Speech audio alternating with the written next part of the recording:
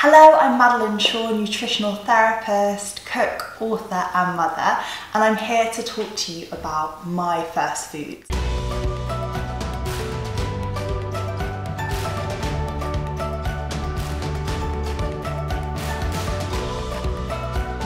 Now, weaning can often be quite a daunting subject with lots and lots of different opinions, but I thought I'd talk you through the basics, some fantastic first foods, and also how to get a positive mindset for you and your little one during weaning.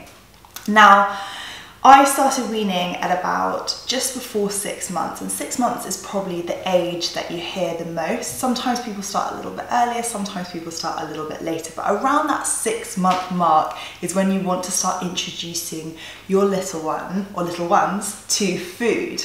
Now, this can feel quite daunting because it's totally new and also feels like quite a lot of work, but I feel like it's all about having a good mindset that this is fun. And really the beginning of weaning is really about introduction to foods. It's not necessarily about them eating a full meal. It's really about exploration. It's about building their flavor profile. So there are a few foods not to introduce at the 6-month mark. There are things like sugar and salt. You can introduce them once they turn 1, but only in very small amounts. And also honey as well. You have to leave off until they're 1. Also things like whole nuts. You can introduce nut butters or ground nuts at 6 months, but hold off for whole nuts until they're a bit older just because they can be a choking hazard. And also things like unpasteurized cheeses and also raw meat and raw fish. Obviously you can check all of this sort of stuff on the NHS website. This is a fantastic resource to find out all these sorts of things of not introduced. But apart from that, the sky's the limit. At the very beginning, they have this flavor window where if you can expose them to as many different flavors and textures, they're going to be much more likely to be less fussy and more open to trying new foods. So the more different types of tastes and flavors and textures you can get them to enjoy in the early days will make your life easier long term. I'm a big fan of veg-led weaning, which means that you start with veg at the beginning. So cucumber is a fantastic one. If you cut it up into little thin strips, obviously removing the skin, and actually just the jelly bit in the middle is the best bit, especially at the very beginning before they've got lots of teeth, just to really try out for finger food. I think it's so fantastic. Of course you could blend it up and do it as a puree as well, but I think cucumber as a finger food is one of the best. Really melts in the mouth, especially that middle bit where all the seeds are, and it's really easy. It's fantastic, and it's the sort of thing I always have in the fridge. Another one is avocado. I know it's technically a fruit, but I always think of it as a vegetable because it's not that sweet.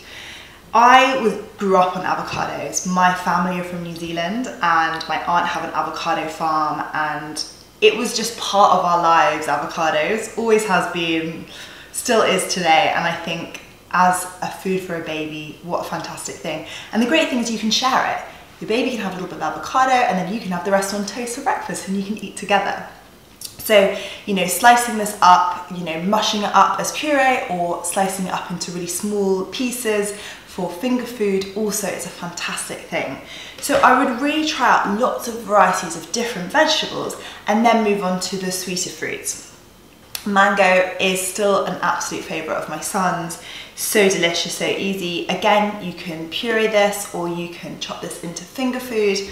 And then, you know, the kind of root vegetables like sweet potato, great mashed or also steamed, or, you know, roasted in the oven with some oil. Now, this is where I think it's really great to start bringing in spices. So you probably don't want to go like super spicy with food, like lots of chili, but all the other spices are fantastic. Why not roast some, you know, sweet potato with olive oil and cinnamon on it as little chippies, or adding in a little bit of smoked paprika. Really exposing your kids to these really lovely mild spices is going to make them enjoy the food more because they taste better, but also get them to become real life foodies. So when you've got through all the different vegetables, got through all the different fruits, of course you want to be trying out everything individually when it comes to different foods to check for allergies. But it's also important not to shy away from very common allergies. Something like peanuts can be a common allergy, and if it doesn't run in your family, if you don't have it, no one else in your family has it, it's really okay to try it at home. And in fact, they say that the earlier you try it, less likely your child is to have an allergy. But of course, if you're concerned about allergies, if they run in your family, please do consult your doctor. Now, some key essential nutrients for your babies are iron and omega-3s. Now, iron is something that our baby often stores up for the first 6 months, but around 6 months, it's when its stores are depleted and it needs to get it from food. So introducing things like meat or beans or dark leafy vegetables or egg yolks are fantastic.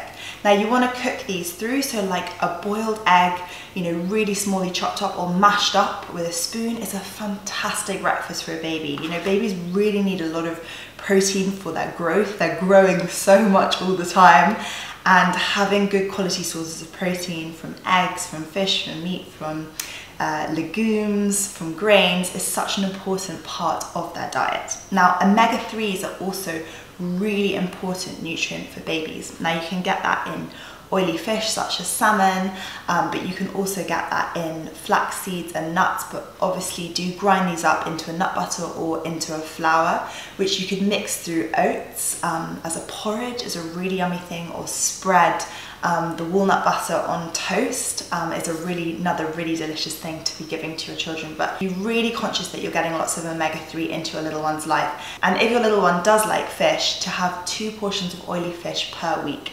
And this is important for us parents and caretakers, is that we're also eating omega-3 rich, you know, having at least 2 portions of omega-3 rich fish a week is really important for us as well. So I really like to, as much as possible, eat together. I think it forms really good habits.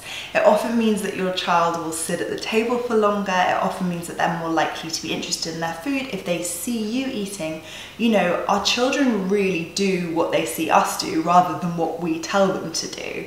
So modeling behavior when it comes to eating is really important. So as much as possible, sitting at the table, eating together. I know it's not always possible because often kids eat a lot earlier or you want to eat later with someone else. So it's not about being perfect and all these sorts of things, but it's just about doing the best that you can.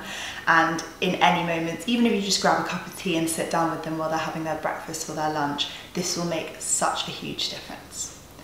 Now, weaning can be quite stressful. I know there's some really awful videos that my boyfriend took of me as I'm like spooning something into our son's mouth, making these like gurning kind of faces because I'm so nervous that he's going to reject it. And I think that it is really nerve-wracking. You know, you want your child to eat. It's kind of an instinct within us.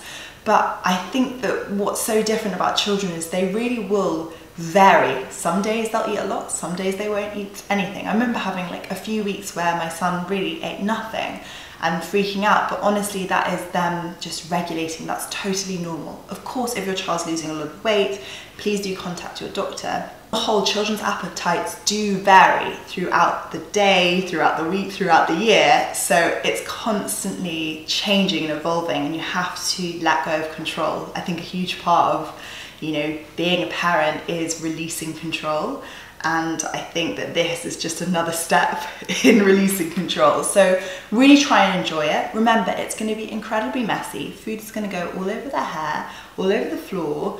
It's going to go absolutely everywhere. You know, they're going to make some very weird faces, and just because they're making a funny face might be just that they're experiencing sour for the first time. It's not necessarily that they dislike the amazing food that you ate. And sometimes you will put a lot of effort in and it will get rejected. But remember, they're not rejecting you. They're just in that moment not keen on that.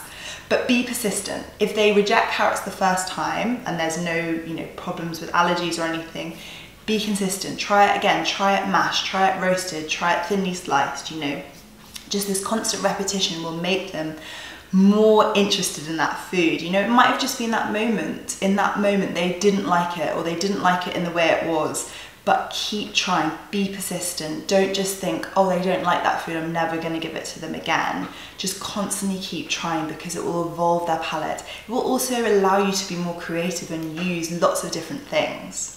So in terms of meal times, it is good to start getting into a mealtime habit. So trying to have a breakfast, a lunch, and a dinner. Obviously, depending on the age of your baby, it will vary, but trying to have those meal times so that they're just easier to replicate as they get older and older.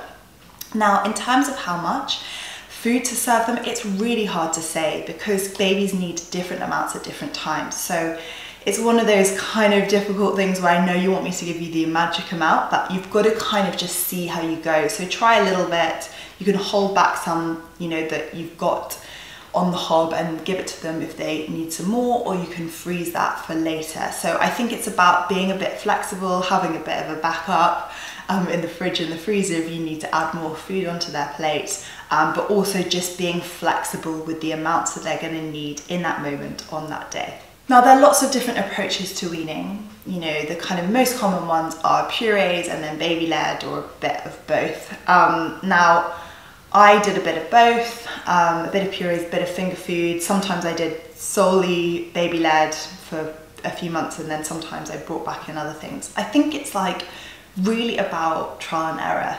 There's lots of really interesting information about baby-led weaning that I found fascinating, especially about getting their chewing and that really developing their jaw, which I find fascinating, and their airways too. But also purees can be incredibly convenient, especially when you're out, at a cafe. You can just bring it along in a pot, and it's a lot less messy. So I feel like experiment, read into it, research. There's so much amazing information out there. And I think figure out what's right for you. I don't think there's a right or wrong way to do it. I think as long as we're getting a variety of nutrients and a happy fed baby, then that's all that we want, Thank you so much for watching. I hope you enjoyed this video and you enjoyed the rest of this virtual meetup. It's a total honor to be here with you. Have a lovely rest of your day. Bye-bye.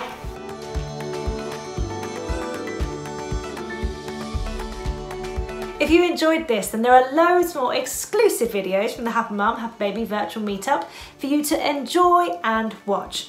Just head to happymumhappybaby.com to find out more.